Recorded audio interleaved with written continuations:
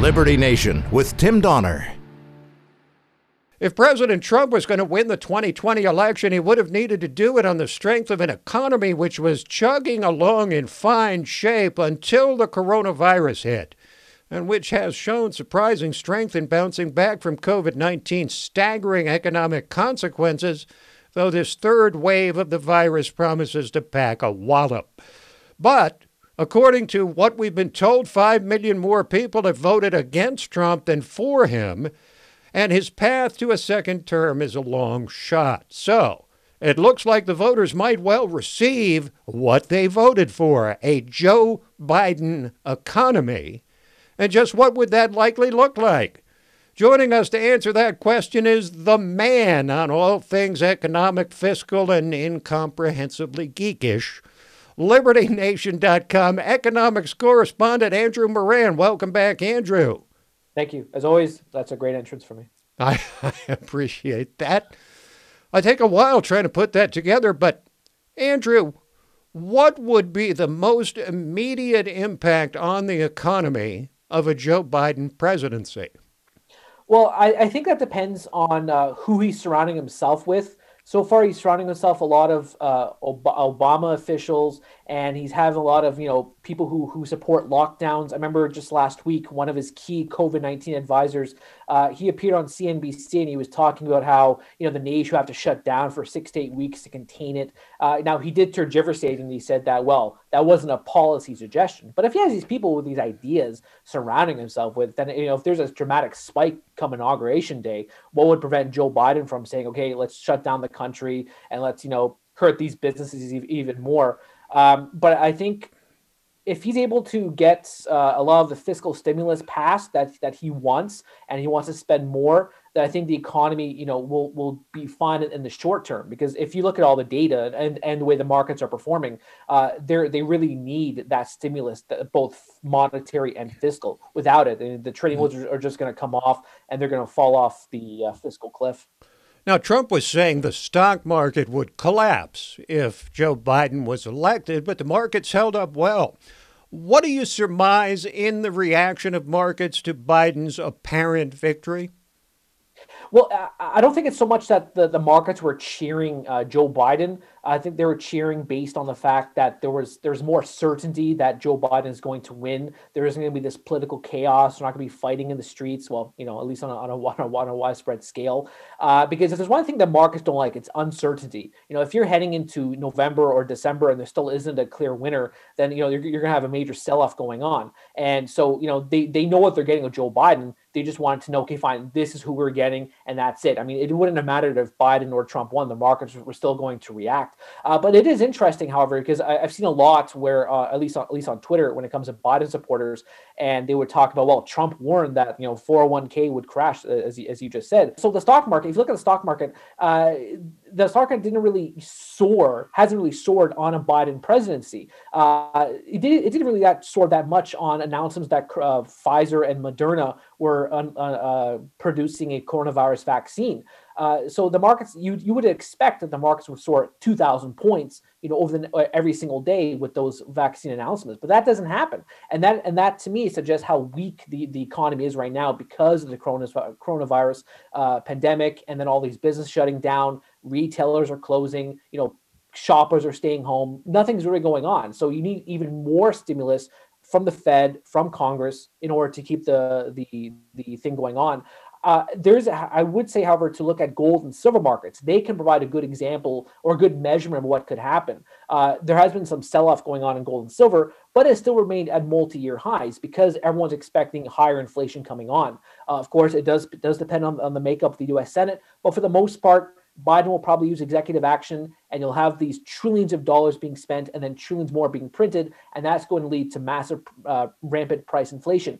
I wrote a few months ago talking about the COVID-19 induced inflation going on, and you're starting to see a huge spike in it, at least when it comes to the key ones of food and shelter. Those are skyrocketing right now.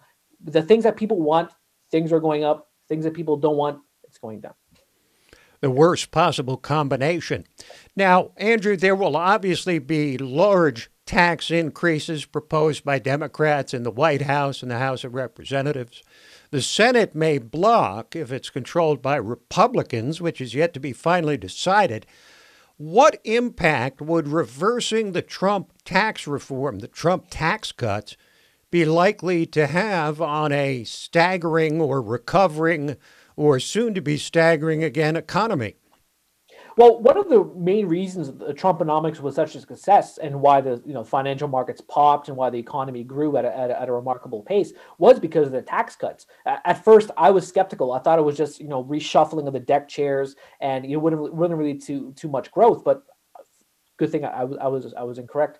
And the tax cuts, if they benefit more than just corporations. 82% of Americans they benefit from the tax cuts. So if you reverse them or raise taxes at a time when nobody has any money, businesses are shut down, corporations are they're not expecting to grow their operations anytime soon, you're going to have a stagnating economy with rampant price inflation and an economic downturn. When it comes to small businesses, I mean, if Biden leaves them be, then perhaps they can recover. But there's always a trickle down effect when it comes to raising taxes on corporations because a lot of their customers are small businesses. So if you're going to raise taxes dramatically, or at least get rid of those Trump tax cuts, then you're not going to have much growth. So a Biden presidency will not lead to much. Won't lead to happy days are here again. Well, there's taxes and then there's regulations. And in the grand scheme of things, Andrew, how important has Trump's deregulation been to the economy as opposed to tax cuts and tax reform? Well, I think the deregulation was great for business, but I think it was even better for the consumer. Consumers have saved thousands of dollars thanks to this to the deregulation. I remember I wrote a few months ago, I think it was earlier this year on Liberty Nation, talking about how much consumers have saved. If you look at the cost of an automobile, for instance, the average family has saved around $3,000 because of the deregulation when it comes to green energy or fuel efficiency or whatever. I think it was for every one new regulation, 3 were removed, but he went as far as going 8. So Right. that led to greater benefits for consumers. And I was researching a couple of weeks ago on this, and even the federal government saved money on deregulations because I think the average department saved around $18 billion in regulatory cost savings because they had less of slapping these fines on, investigating problems, having more manpower. So the deregulations benefited everybody except Trump's opponents because then this wouldn't lead to economic growth, and then they could be happy saying, oh, economy's suffering, and Trump's evil and Trump's Hitler and all that stuff. Well stated. Finally, Andrew, how big a challenge does COVID-19 now in a third wave continue to present to the economy? Well, I think Pennell Bird, who seems to be the COVID correspondent at Liberty Nation, he's written extensively on this, talking about how destructive it's been, how it's been more destructive, the response to it, than actually the virus has been to everybody, corporations, small businesses, households, everyone has suffered from it. The coronavirus vaccine, Pfizer said it's 95% effective. Moderna says it's 94% effective, but will it be that good? I mean, will people want to take it considering how new it is? If there has been that extensive research, are there going to be side effects? So a vaccine isn't the panacea that we all expect it to be. It's not going to erase the whole pandemic. You already see the Great Reset going on, and people like Dr. Fauci talking about you still have to wear masks. You still have to social distance even with these vaccines. So as long as these public health guidelines are implemented for the next couple of years, there's not going to be a tidal wave of economic growth happening, which is why the Fed keeps talking about both. You're going to need fiscal stimulus, and the Fed is going to be there to support both the economic downturn and the economic recovery. So you're going to have all this money spending and money printing for the next several years going on, which takes away from the private economy, which then leads to higher price inflation. And a bit of a teaser: I'm going to be writing an article in the coming days for Liberty Nation talking about how evil these policymakers are, because not only do they want higher price inflation, they're punishing people who are making less money because of these coronavirus measures that they support. So that's a spoiler for all of our Liberty Nation listeners right now. Nobody does it better when it comes to economics than Andrew Moran of LibertyNation.com. Andrew, thanks for joining us again. Thank you for having me.